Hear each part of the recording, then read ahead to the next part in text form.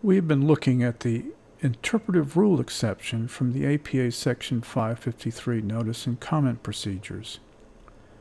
Section 553 itself states the exception, but whether a rule is legislative and required to have been made by notice and comment, or interpretive and not so required, is itself a matter of interpretation. A Seventh Circuit case, Hochter v. USDA, sheds light on the issue from another angle, in an opinion written by one of the brightest lights on the appellate bench, Judge Richard Posner. Judge Posner is pictured here with his big cat, if not as big a cat as those concerned in the case. Let's start with the statute that gives the Secretary of Agriculture the authority to regulate how really big cats are kept. The Animal Welfare Act states that the Department shall formulate standards to govern the humane handling, care, treatment, and transportation of animals by dealers, and these standards must include minimum requirements for handling, housing, feeding, watering, and sanitation. Notice here that the Act is directed to the USDA, not to dealers. The USDA is to formulate standards. The standards are to govern humane care. We should ask, does the statute implicitly also impose a duty of humane care on dealers, which binds even in advance of promulgation of USDA standards? Hold on to that thought, because the USDA did promulgate a standard, the Structural Strength Standard, by going through the APA Section 553 Notice and Comment rulemaking process. The final rule states, the facility must be constructed of such material and of such strength as appropriate for the animals involved. The indoor and outdoor housing facilities shall be structurally sound and shall be maintained in good repair to protect the animals from injury and to contain the animals. Dealers in certain exotic animals, like really big cats, must house them in a facility of this description. It is up to USDA inspectors to check out such facilities. Perhaps because it is meant to cover such a wide variety of different exotic animals, the structural strength regulation is not very specific. What is appropriate housing for a cobra or a baboon might not be appropriate for a big cat. To assist its inspectors in the field, the USDA issued this memorandum regarding the structural strength regulation.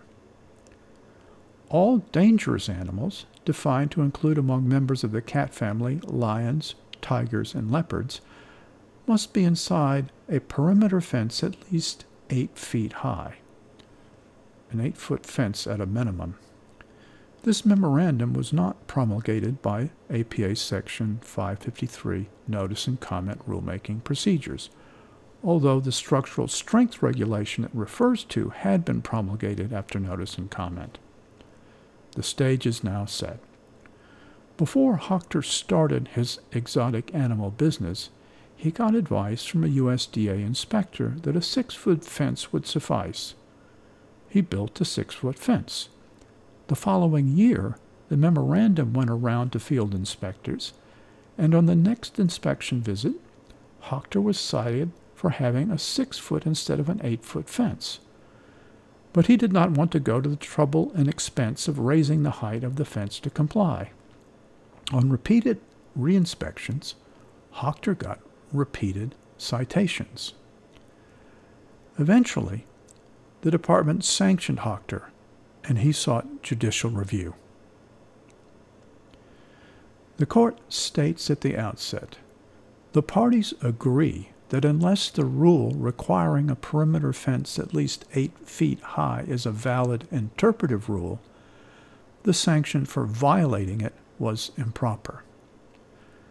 Notice that the agency action that is challenged is the sanction, and the agency's apparent stipulation that the legality of the sanction depends solely on the validity of the 8-foot rule set out in the memorandum.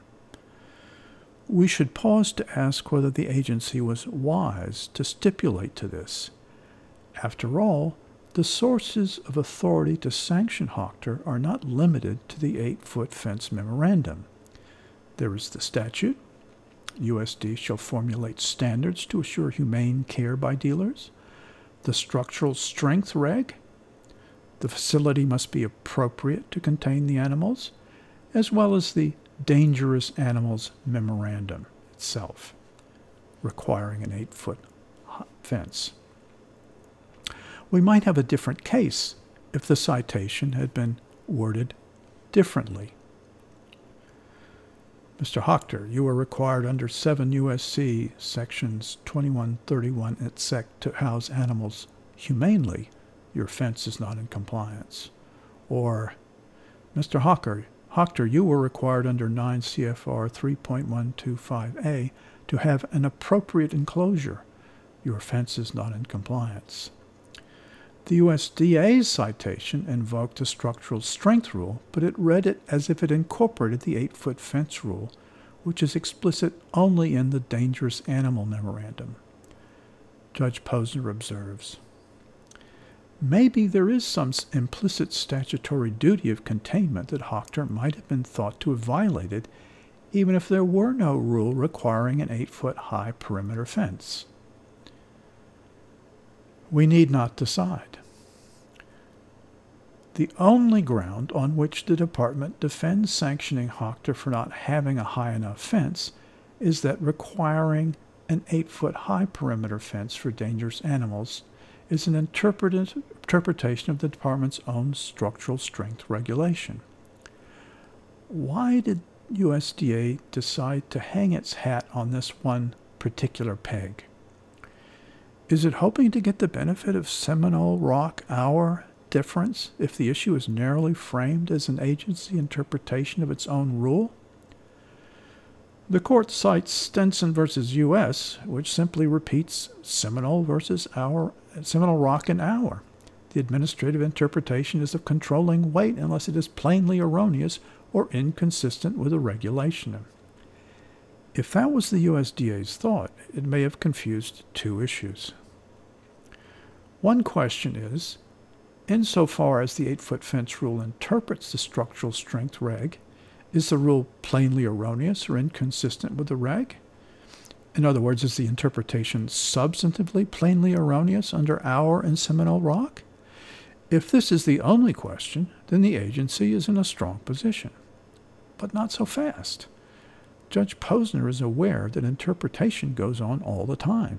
He writes, the agency enforcing a statute cannot avoid interpreting it. Whether a rule is interpretive in the sense of the APA Section 553 exception is a further question. Is the 8-foot fence rule an interpretive rule exempt from notice and comment? The further issue is whether the 8-foot fence rule is procedurally flawed. If this is a legislative rather than an interpretive rule, it is procedurally invalid. Again, we bump our heads against the question, what is an interpretive rule?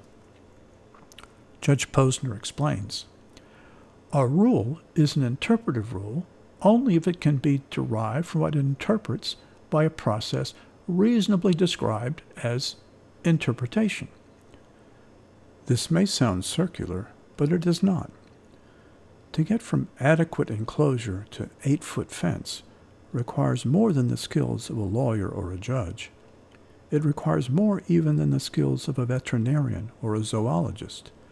It requires a decision about where to draw a line, rather than an insight in discerning where a line already lies. This is conspicuously so where a quantitative standard is derived from a qualitative source, which is what happened when 8-foot was read out of a regulation that simply said adequate. This directs us to the following approach, which I recommend to you. Proceed as follows. Identify the precise language doing the interpreting and its source. Identify the precise language being interpreted and its source. Detail how the agency got from the language being interpreted to the language doing the interpreting. This will not always give you a decisive answer, but it will usually come close, within the ballpark, if not within 8 feet.